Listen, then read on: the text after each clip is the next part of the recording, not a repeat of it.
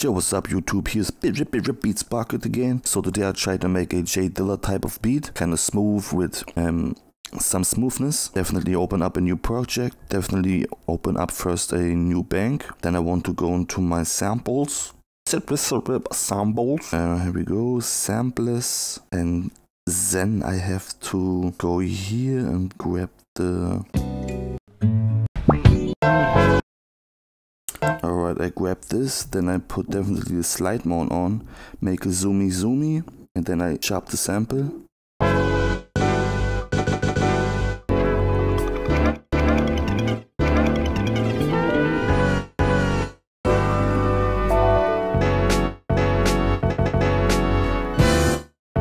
Alright, so I'll pitch this down, I think 3 seconds. And then before I go further, I save this as YouTube JD type. Boom, save this. Alright, I pitch this 4 semitone down. Definitely go into effects, put in a high cut, high pass filter.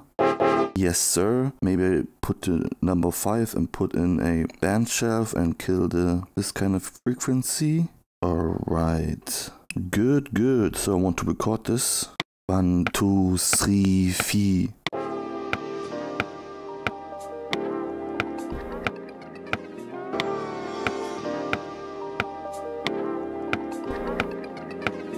Yeah, brother, that sounds kind of dope.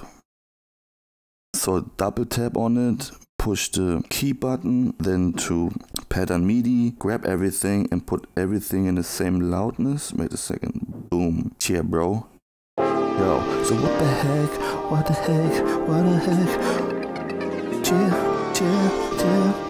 Alright, I definitely need some dope ass YouTube drums. So go into my bank, grab the YouTube drums and let me record some drums, bros. Before I record the drums, let me turn off the quantization and let's try this.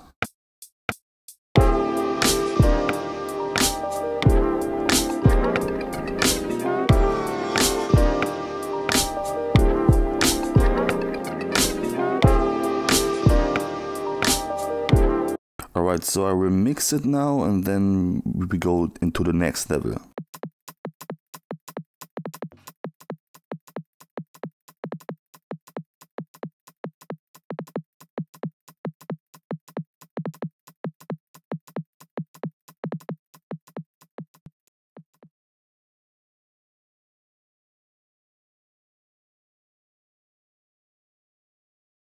iPad got some problems over here. My iPad Air 2, that's why I do not recommend buying an iPad Air 2. Alright guys, so let me hear this.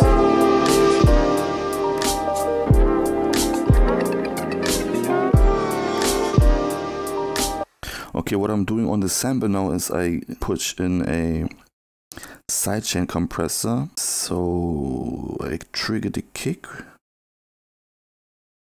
The kick is on the number 4. Okay, let me see.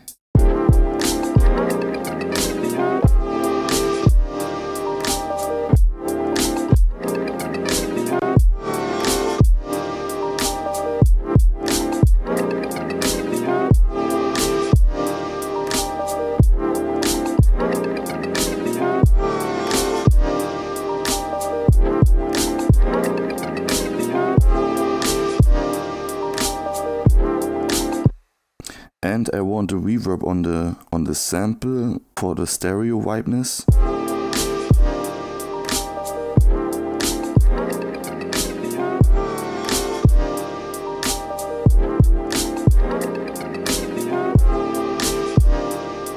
Okay, so what I'm doing now is I hold this bank and save it. Let's say JD sample, boom. Yeah, copy the sample too, save this. So we'll open up a new bank and then grab the preset. But in this one, in this sample, I wanna put in different effects. But first I need to grab this and copy everything. Copy. Now go to the second sample and paste all that. Because on this sample I want to cut off the high frequencies, so make a low pass filter in it.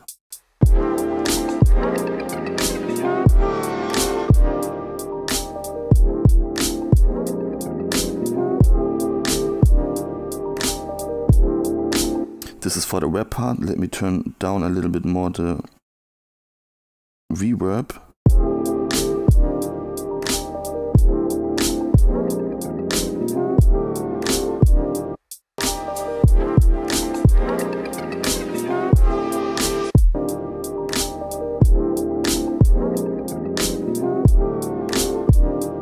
Wonderful, wonderful. Now I just need a bass line and a string and I think I'm done. Okay, where's my super bass?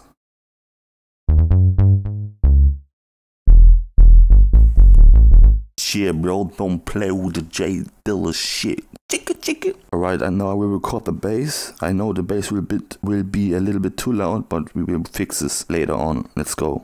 1, 2, 3, 4.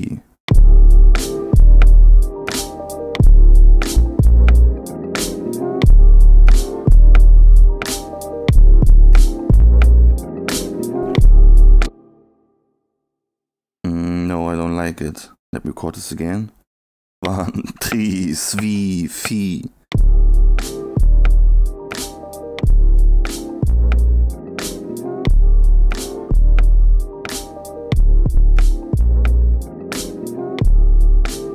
Okay.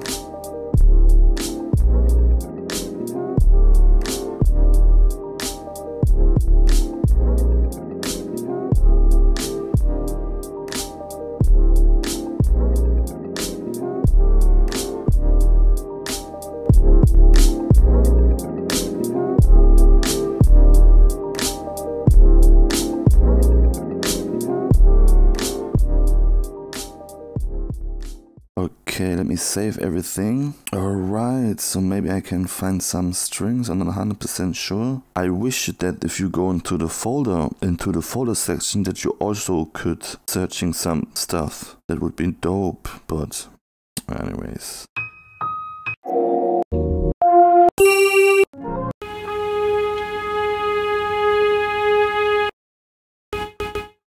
Okay, I found some strings.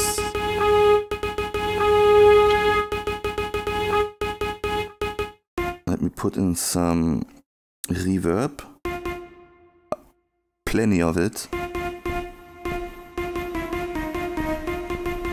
Turn up the attack. Let me try to find some good melodies. And now I will record the strings. 1, 2, 3, 4, 8, 6.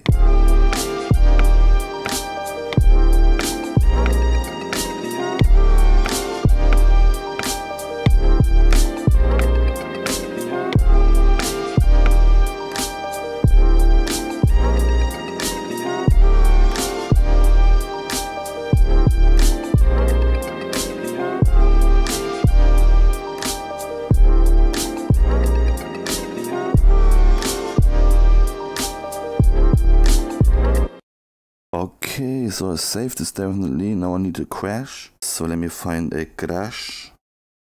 There we go.